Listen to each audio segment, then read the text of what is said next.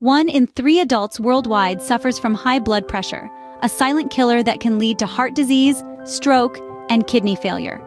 This startling statistic underscores the magnitude of the global challenge we face. High blood pressure, often without symptoms, can wreak havoc on our bodies if left unchecked. It's a medical condition that silently erodes health, and when left uncontrolled, the results can be devastating. But don't worry. There are ways to control high blood pressure without medication, and we will guide you through them. The first way to control high blood pressure is to lose any extra pounds and keep an eye on your waistline. Here's the deal. Weight and blood pressure are intertwined. As your weight increases, your blood pressure can rise too. It's simple physics, really. More weight means more blood is needed to supply oxygen and nutrients to your body, which in turn increases the pressure on your artery walls. But don't let this intimidate you. The good news is that even a modest weight loss can have a significant impact. Losing as little as 10 pounds can help reduce your blood pressure. Plus, maintaining a healthy weight has more benefits than just lowering blood pressure. It can improve your overall health and reduce the risk of other diseases. And let's not forget about the waistline. Carrying too much weight around your waist can put you at greater risk of high blood pressure. So keep a close watch on those waist inches. For most men, the risk of high blood pressure increases with a waist measurement greater than 40 inches. And for women, it's 35 inches. Remember, every pound you lose can lead to a decrease in blood pressure. Our second way is to exercise regularly. Regular physical activity is like a magic potion for your body. It can lower your blood pressure, and it's one of the best ways to combat hypertension. Imagine your blood vessels as a garden hose. When water flows freely, everything's fine. But if you block the hose, the pressure builds up. Similarly, exercise helps blood flow smoothly through your veins and arteries, reducing that pressure. Now you might wonder, how much exercise is enough? For an average adult, aim for about 150 minutes of moderate aerobic activity or 75 minutes of vigorous activity each week. You could also mix it up with a combination of both. This could be anything from brisk walking, jogging, swimming, or cycling, to even dancing. Remember, you don't need to be an athlete to reap the benefits. Even a little bit of exercise is better than none. The goal is to make it a regular part of your life. Consistency is key when it comes to exercising. Make it a part of your daily routine. Our third way is to eat a healthy diet. Your plate is like a canvas, and the foods you choose are the paint, creating a picture of your health. One diet plan that's been proven to paint a masterpiece of well-being is the DASH diet, or Dietary Approaches to Stop Hypertension. This diet plan is rich in fruits, vegetables, and low-fat dairy foods, all of which are loaded with the nutrients your body needs to maintain healthy blood pressure levels. Think of fruits and vegetables like the vibrant colors on your canvas, bringing life and vitality to your plate. They're packed with vital nutrients like potassium and fiber that work together to help lower your blood pressure. Low-fat dairy, on the other hand, is like the white paint, blending with the colors to create different shades. These dairy foods provide the calcium your body needs to function well. Incorporating these foods into your diet doesn't have to be a chore. It can be as simple as adding a side salad to your lunch, snacking on fruit, or swapping out full-fat dairy for its low-fat counterpart. Remember, every little change can make a big difference. A healthy diet can do wonders for your blood pressure levels.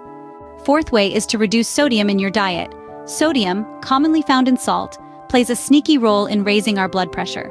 Consuming high amounts of sodium makes the body hold onto water, leading to an increase in blood volume. This, in turn, pushes up your blood pressure. So, how can you cut back on sodium? It's simpler than you think. Start by checking food labels and choosing lower sodium options. You'd be surprised at how much sodium is hiding in processed foods. Cook at home more often where you can control the amount of salt used. And don't forget, adding spices and herbs to your meals can bring out the flavor without the need for additional salt. Remember, every little bit counts. Even a small reduction in sodium can improve your heart health significantly. Way number 5 is to limit alcohol consumption. Now, we all know that a glass of wine or a pint of beer can be a nice way to unwind. But did you know that excessive alcohol can have a significant impact on your blood pressure? That's right. Too much alcohol can not only increase your blood pressure, but also reduce the effectiveness of certain blood pressure medications. What's more, it's packed with calories that can lead to unwanted weight gain, another risk factor for high blood pressure. So, what are the recommended limits? For men, it's up to 2 standard drinks per day, and for women, it's up to 1. And remember, a standard drink isn't necessarily the size of the glass you're served at your local bar. It's roughly 14 grams of pure alcohol, which is about 5 ounces of wine, 12 ounces of beer, or 1.5 ounces of distilled spirits. Remember, moderation is key when it comes to alcohol. The sixth way is to quit smoking.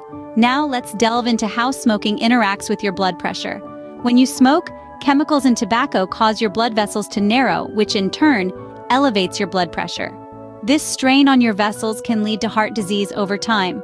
Furthermore, smoking not only affects you, but the secondhand smoke can also increase the risk of heart disease for those around you. But here's the silver lining. The body begins to repair itself as soon as you stop smoking.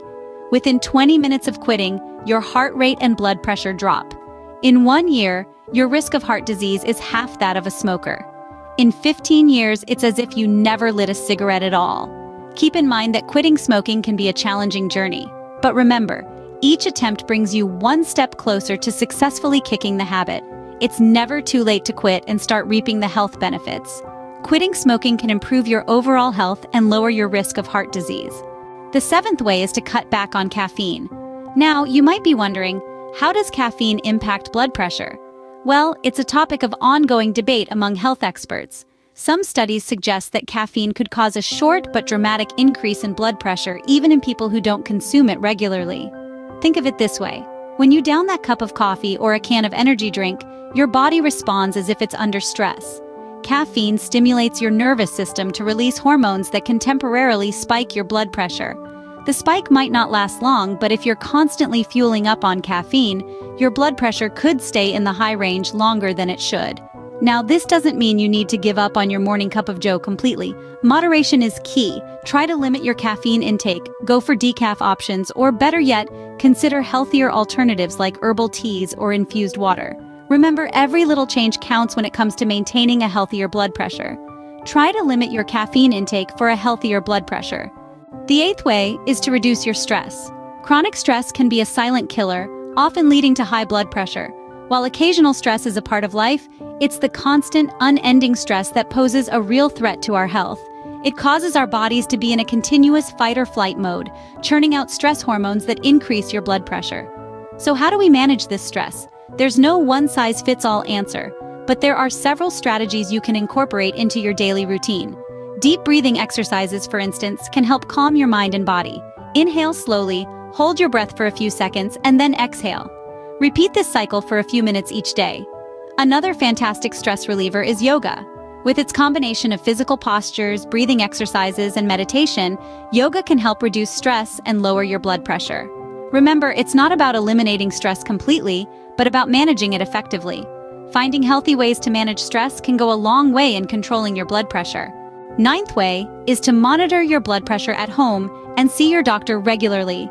This is not just a routine task, but an essential part of managing high blood pressure. By keeping a close eye on your blood pressure levels, you can track the effectiveness of your lifestyle changes and adjust accordingly. But why is this so important? Well, high blood pressure, if left unchecked, can lead to serious health problems such as heart disease and stroke. Regular home monitoring can help you detect any sudden changes or spikes in your blood pressure. However, home monitoring is not a replacement for regular checkups with your doctor. Your doctor can provide a more comprehensive view of your health and can guide you through any necessary adjustments to your lifestyle or diet. So, make it a habit to monitor your blood pressure at home and schedule regular visits to your doctor.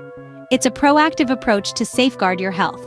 Remember, early detection can help prevent serious health issues.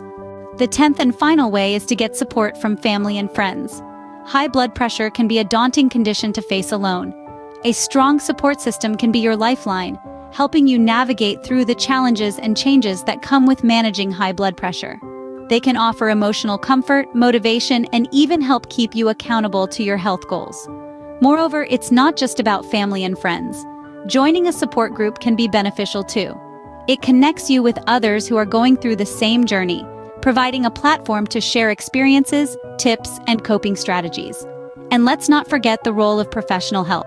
Doctors, dietitians, therapists, these experts can provide the right guidance and tools to help you manage high blood pressure effectively.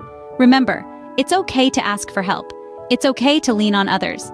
It's not a sign of weakness, but of strength and determination to take control of your health. Support from loved ones can make managing high blood pressure a lot easier. Now, you're equipped with 10 ways to control high blood pressure without medication. We've journeyed through the importance of shedding extra pounds, exercising regularly, and eating healthily. We've explored the benefits of reducing sodium and alcohol, quitting smoking, and cutting back on caffeine. We've also discussed stress management, regular health checkups, and the power of support. If you found this video helpful, please give it a like, subscribe to our channel, and share it with others who might benefit from this information. Let's spread the knowledge and contribute to a healthier world.